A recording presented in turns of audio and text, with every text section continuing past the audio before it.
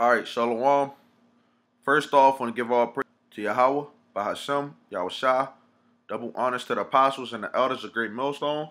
And it's a shit Shalom to all the Akim out here that's doing and pushing the work in truth and in sincerity. I'm going to start off with this scripture.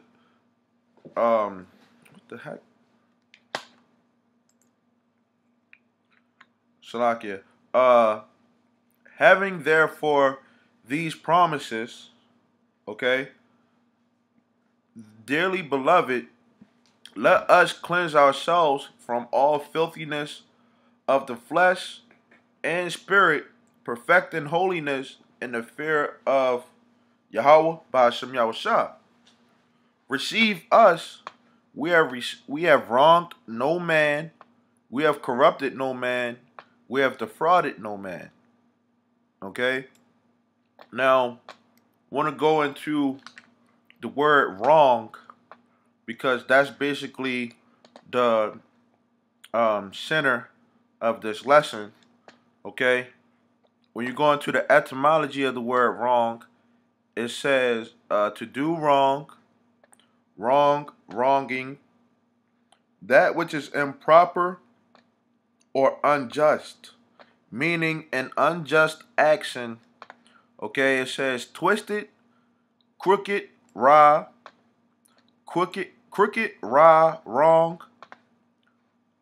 sour, bitter, literally that which distorts the mouth. Okay, to turn. It says sense of not right, bad, immoral, unjust. And according to the scriptures, you know, when you come into the truth, you have to apply these scriptures, you know. And when you apply these scriptures, we're trying to bring in more fruit, you know, that is meet for repentance.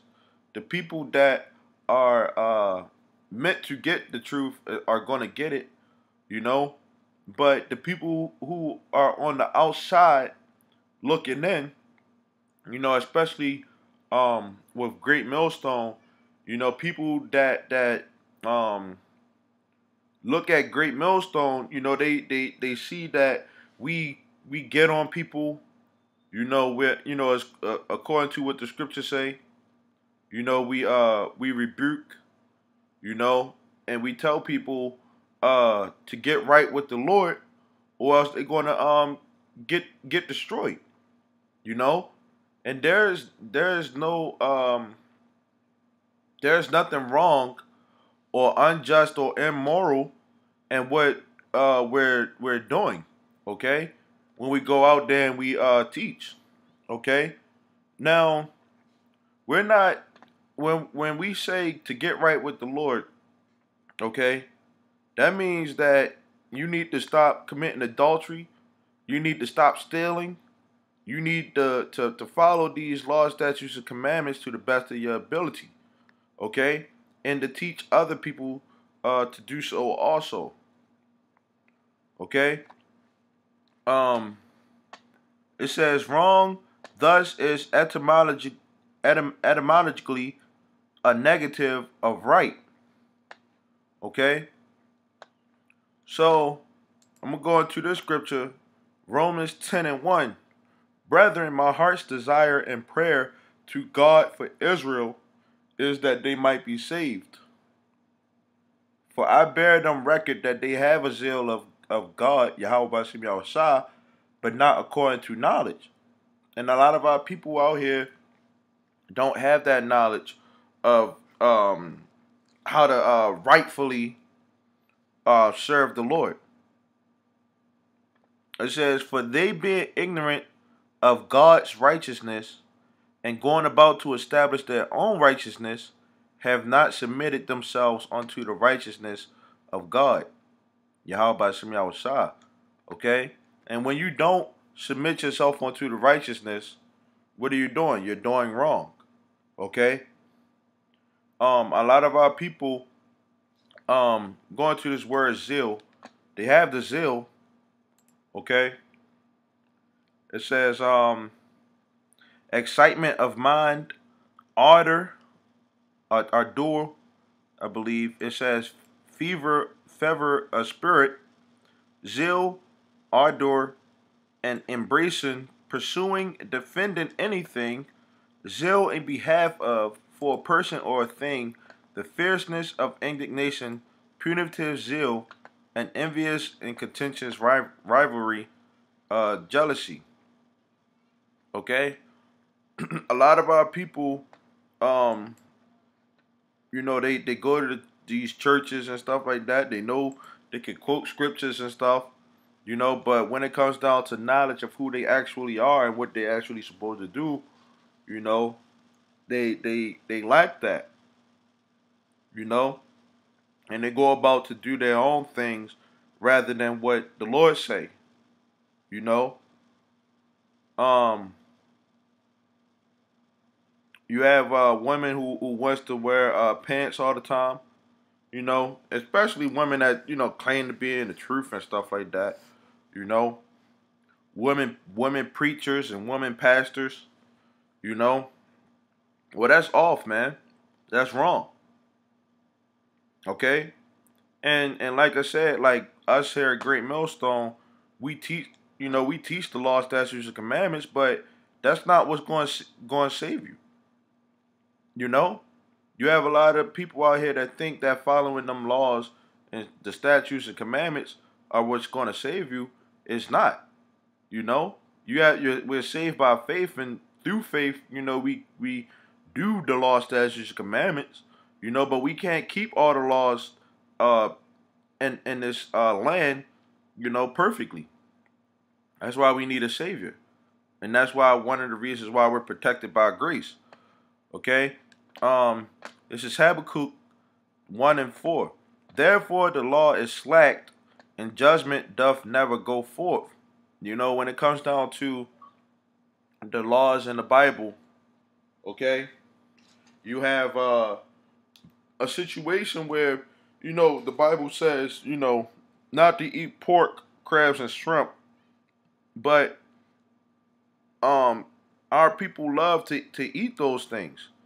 And they think that just because their grandmother lives to see 96 or whatever, and they was living off of pork their whole life, that pork isn't a bad thing. Or some people sit up there and they say, well, times has changed, now you could clean the food now better. Well, that's not what the scriptures say, man. you know and times really didn't change, man. That's where you wrong also. Okay, it says, for the wicked does compass about the righteous, therefore wrong judgment proceedeth. Okay, and it's a lot of wrong judgment out here. Going to this word wrong is I qual. Okay, it says to bend, twist, to be bent out of shape, be distorted, be crooked, and there's a lot of distorted judgment out here, because the judgments that's written in the scriptures, okay, about if you follow these laws, statutes, and commandments, that you're gonna live, or if you don't, that you're gonna die. Okay, I believe it's the scripture, and in the book of Ecclesiastes, um, where it talks about, I'm gonna try to get it, um, where it talks about, because judgment is slack, because sentence against an evil work is not executed expediently. I believe that's the word that's in there. Ecclesiastes uh, 8:11, because sentence against an evil work is not executed speedily. Therefore, the hearts of the sons of men is fully set in them to do evil. Okay? Why? Because judgment is slack right now in this society. It never goes forth. Okay? Um, For the wicked does compass about the righteous. You know, the so-called white man rules this world. Okay, and they're one of the reasons why people are doing the wicked stuff that they're doing now.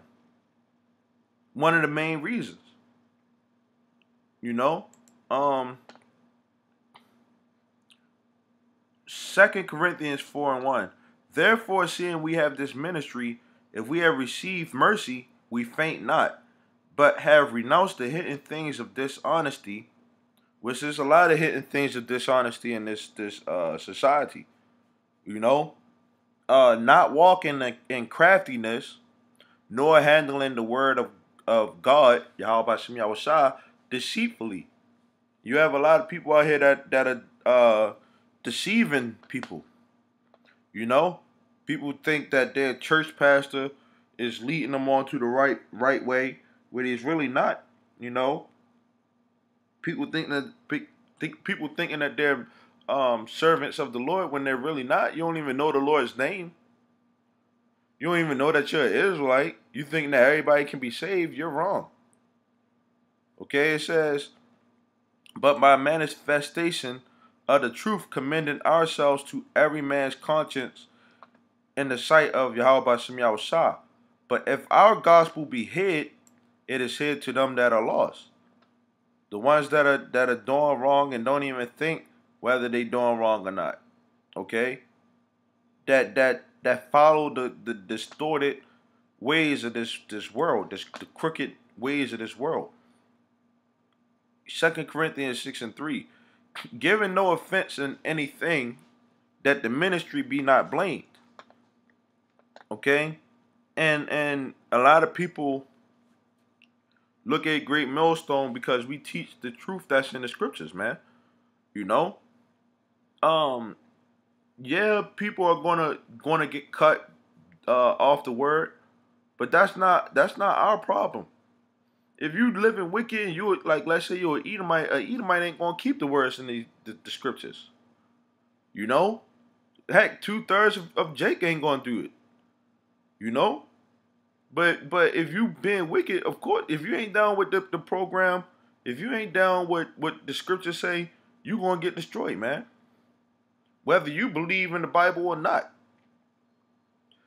It says that the ministry be not blamed, but in all things approving ourselves is the ministers of Yahweh Shem Yahushua, in much patience, so we have to endure the ways of this world, in afflictions, in necessities, and distresses. And a lot of people, you know, they have the crooked judgment, you know, that how can these be the men of the Lord when they're poor?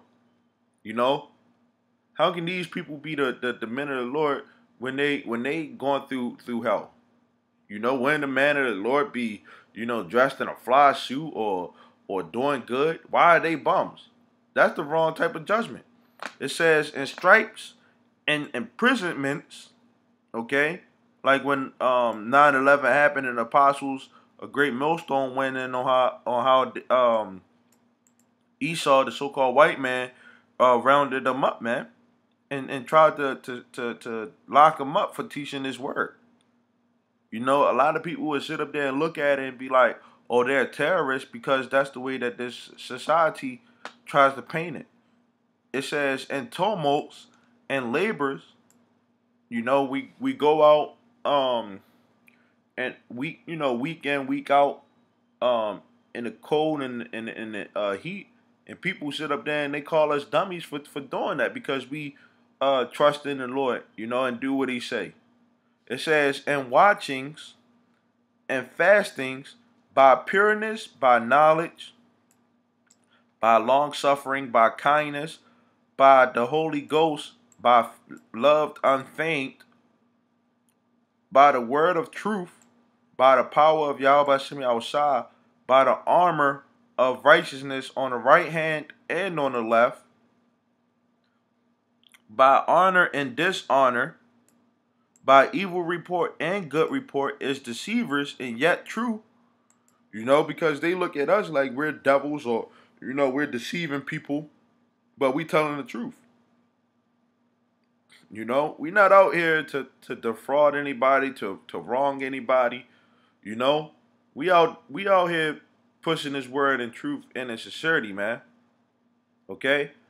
Um, and when you look at the ways of this world and how we used to be, of course it gets hard, you know, because somebody might come off at you and do some disrespectful stuff, you know, but the scriptures say that we supposed to help hold on to our integrity and trust in the Lord, man.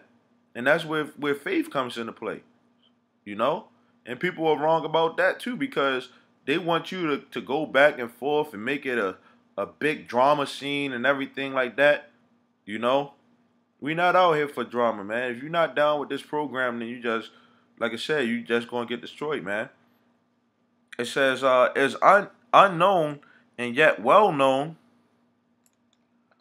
is dying, and behold, we live. You know, because people, you know, look at us like, you know, those guys aren't gonna be out there for long. You know, there's not too long before they offend somebody and they destroy, you know, or they get killed, or, you know, they get ran off the corner. But we out there because the Lord is with us, man. It says, is chastened and not killed, is sorrowful yet always rejoicing, is poor yet making many rich, is having nothing and yet possessing all things. Okay? And like is the title of the lesson, you know, receive us, for we have wronged no man, we have corrupted no man, we have defrauded no man. Okay? And a lot of people will look at us doing this work, and they see us going through all these things and think that we're not the wrong, or we're the wrong people.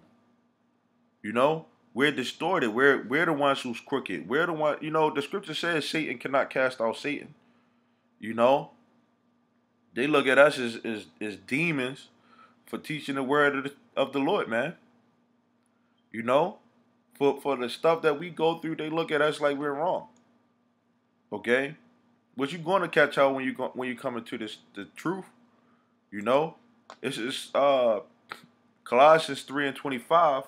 But he that doeth wrong shall receive for the wrong which he hath done, and there is no respect of persons. Okay, now I'm going to go into this word, wrong. It says, absolutely to act unjustly or wickedly, to sin, to be a criminal, to have violated the laws in some way, to do wrong, to do hurt, to do some wrong or sin in some respect, to wrong someone, act wickedly towards him, to hurt, damage, harm him. Okay? You have a lot of people out here, you know, who are actually using this word, and they're actually harming people. You know? They're actually using this word in a way to get over on people, like these pastors stealing money, you know, lying about it. Okay? Sleeping with the next man's woman, you know, violating the laws that was given to us. Okay? We can get away from this, I believe.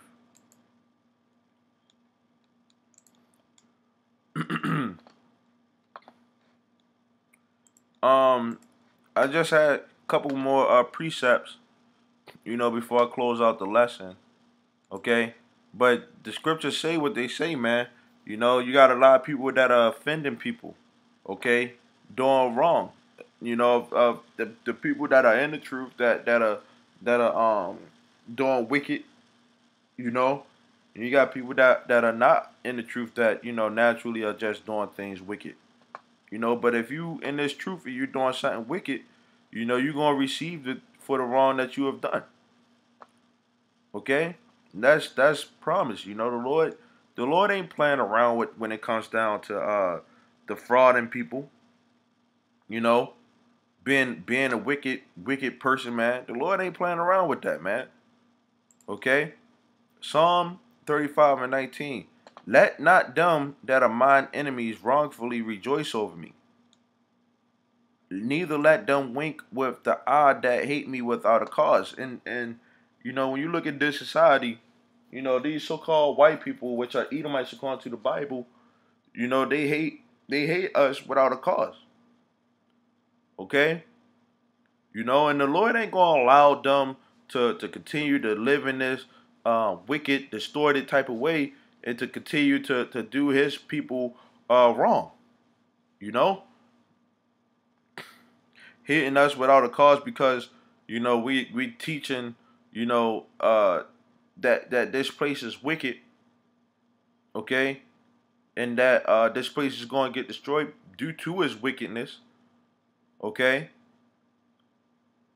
It says, but Psalms 38:19, but my enemies are lively and they are strong, and they that hate me wrongfully are multiplied. When you come into this truth and you gonna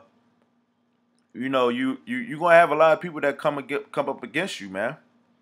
It can be your mother, your father, your family members, your friends, anybody, man.